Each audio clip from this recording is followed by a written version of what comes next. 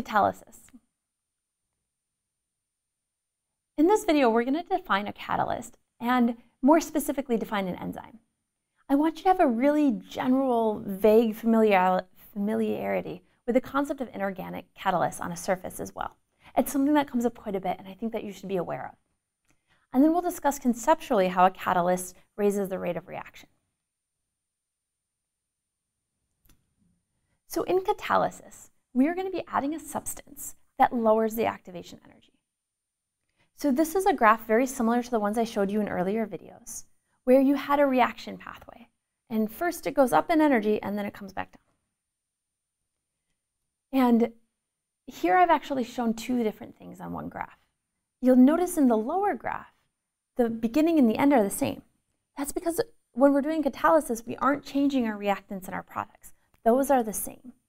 What we do is we add in some species that lowers the activation energy for us, which allows us the reaction to proceed faster. Because now it doesn't have to get up and over that energy barrier. It's not quite as high. A catalyst isn't generally used up in a reaction. So this should not be another reactant. This is something you put into the reaction, it happens, and then the catalyst is spit back out from the reaction. So be really careful when we're talking about intermediates. This is not even close to the same thing as catalysts, not at all. So go back to the earlier videos where we talked about that. These are not that. These aren't in the reaction mechanisms either. They aren't because we add them and then they are removed at the end. We add them in at the beginning and they're removed in at the end. They are not made in the reaction. So there's a ton of different ways that there's catalysis. This is an entire area of chemistry, an entire area of research. I guess you could even say multiple areas of research, spanning both biology and chemistry. And so we are obviously not going to go in depth into any one of these. That would be a course in and of itself. But I do want to talk about two main types and just a tiny little bit about each one. So first off, enzymes. So these are something that you should have heard about in your various chemistry classes or biology classes or even just kind of a daily part of life. And so the way that these worked, and I just picked two very random ones. So I picked DNA polymerase because I think it's kind of an interesting one. So this one, for instance, if you have a kind of vague idea of how DNA replicate, you split the DNA, and then you have the new DNA coming on, and then they have to polymerize, or they have to connect together. You can't just stick the puzzle pieces together and expect them to stay. There's got to be a reaction that actually binds them together. We're not going to go into depth on this, but it's a good thing to just kind of note that, hey, our DNA needs these sorts of things too. If we waited for that to happen spontaneously, we would not be able to survive. So this is a good example of something where you can easily see how if you put it in exactly the right orientation, it's way more likely to happen. And that's how a lot of, if not all, catalysts work. They put things in the right orientation so that the activation energy is lowered. So usually we kind of look at these, if we want to look at them in a very biological perspective, as puzzle pieces.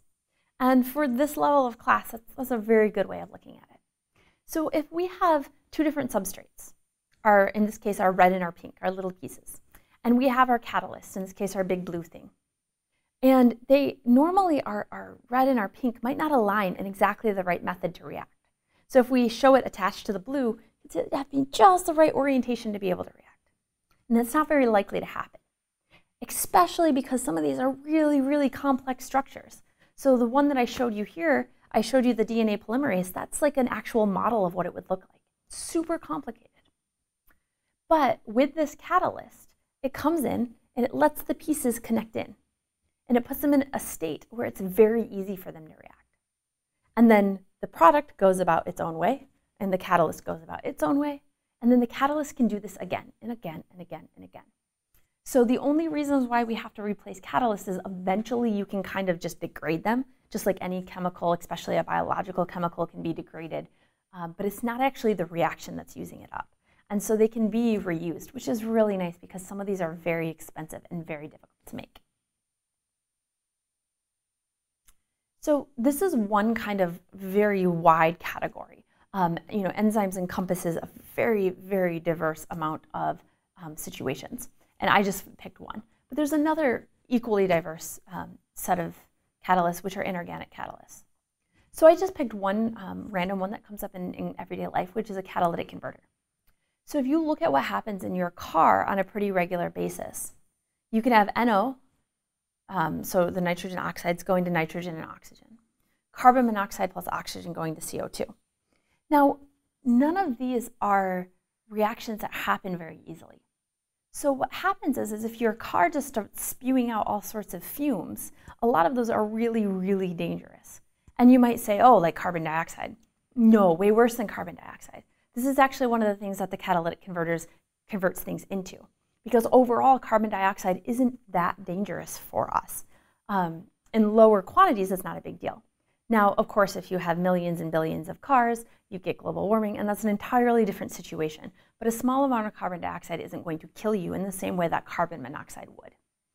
And so what a catalytic converter does is it pulls some of these really bad species, like the nitrogen oxides and the carbon monoxides, and it turns them into things that are relatively harmless, like nitrogen and oxygen and CO2.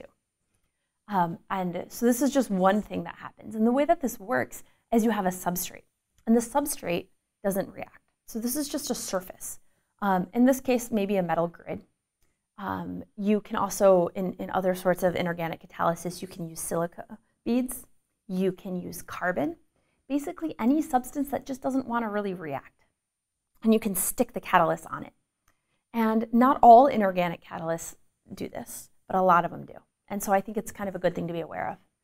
And this allows a nice flat surface, or whatever surface, and the substances can come across it, it can react, and then it can go on. And then the catalyst is still there, ready to go for the next set. And the next set can come, and they can react, and then they can go on. And this can just happen for pretty much forever to allow more and more and more of the reaction to happen. And in all cases, it's helping to just put things in the right orientation. And there's a lot of really specific examples of this if you are interested, and you want to go online and look around, and you can see how all of these different things work. But to kind of do one last overview of what catalysis is. This increases the speed of the reaction. That's why we would want to use it. We can take something that's very slow and make it very fast. It does this without ever being used up. So if we put it into a reaction, we can get it back out at the end. Sometimes whatever the situation is makes it impossible to get it back out, but it's not because it was used up. It reuses itself over and over and over again. There are two types that we discussed here, enzymes and inorganic catalysts, and those are both big umbrella areas of research, but there's also some other types that we just didn't discuss that play a role in science as well. So this is just sort of a tip of the iceberg of this topic.